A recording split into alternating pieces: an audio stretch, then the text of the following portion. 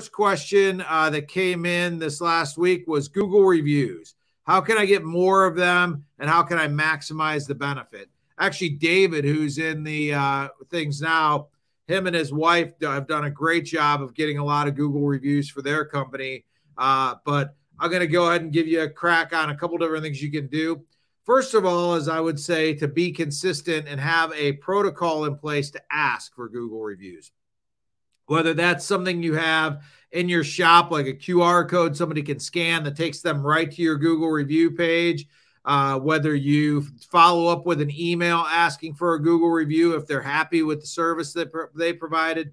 Whatever the case is, have a system in place to gather Google reviews. Don't just hope that somebody's going to be so happy with your service that they're going to voluntarily seek out your Google page and leave you a review. You have to remove any friction from the process. You have to take them right to your page. You have to send them either an email with a link, give them a QR code they can scan at the time they're checking out at your shop or something like that. But you have to make it frictionless. You have to, if they're gonna, unless they really are just super enamored with your service, they're typically not going to jump through hoops to leave you a good Google review. So you have to make it easy for them to do that by taking them right to the page and making it very easy for them to do that. The second thing, as far as this question is, how can I get more reviews? I think that's pretty straightforward. One of the things I just said is, try to create a situation to ask people for Google reviews. Real quick, I'm going to sidebar here and just say there are a lot of different places you can get reviews. You can get reviews on Facebook. You can get reviews on Yelp. You can get reviews on Google, as we're talking about right now. So what, is there a preference? Is there a difference? I happen to believe, this is my personal belief, that you're always better to gather a Google review versus the other reviews. Now, if somebody leaves you a review on Facebook, leaves you a review on Yelp, you're certainly not going to turn those reviews down. It's always better to have a review. But if you have a preference of where you're really going to try to pull reviews from, I would typically say that I would rather have a Google review than anything. And the reason is that the Google review actually plays in a way into the Google SEO algorithm and where your company is going to show up with regard to Google ranking. Now, Google doesn't tell us exactly how that all works. However, there's been a lot of research that has been done that show that companies that have a lot of reviews that are positive reviews in general tend to show up better on Google, all other things being equal. If they have a lot of reviews that are good reviews, they will tend to show up higher than companies without reviews.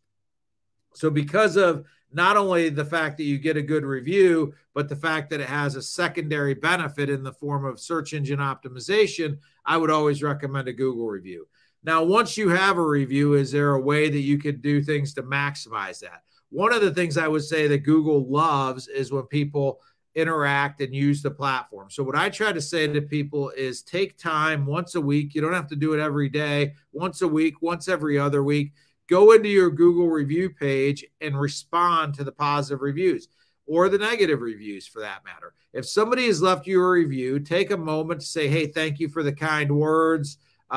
We appreciate your business and your great review. If it's a negative review, maybe say, hey, sorry you feel that way. Maybe we should connect so we can figure out a way to satisfy you with this transaction. Whatever the case may be, respond to the review.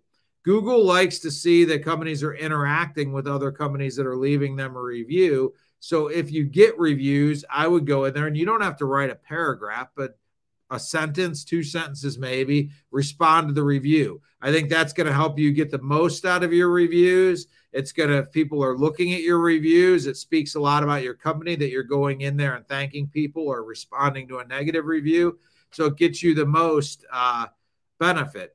Also, a couple of people in the comments are mentioning something about TintWiz, which is kind of a CRM that's used specifically in the window film industry. There's the nice thing about that is it makes it really easy once you complete a job to send out something to request a review. I think any tool like that, like TintWiz or other CRM programs that you can utilize to automate the system of trying to collect reviews is a positive thing. Because here's the thing. When you're asking for something like this, you're not going to get 100% participation. It's just not going to happen. So you have to be, yeah, it's a numbers game. If you ask 10 people for a review, you may get 1 or 2 reviews. If you ask 100 people for a review, you may get 7 to 10 reviews.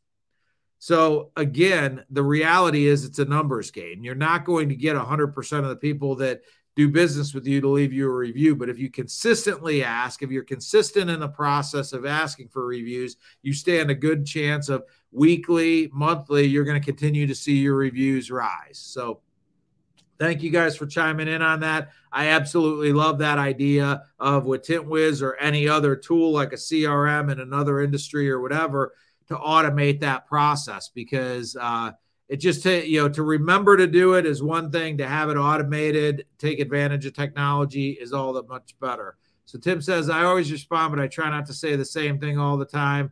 And that's hard when you have so many reviews. I agree, Tim. It definitely can be difficult. I agree with you wholeheartedly to not say the same thing every time and seem like it's some sort of automated bot.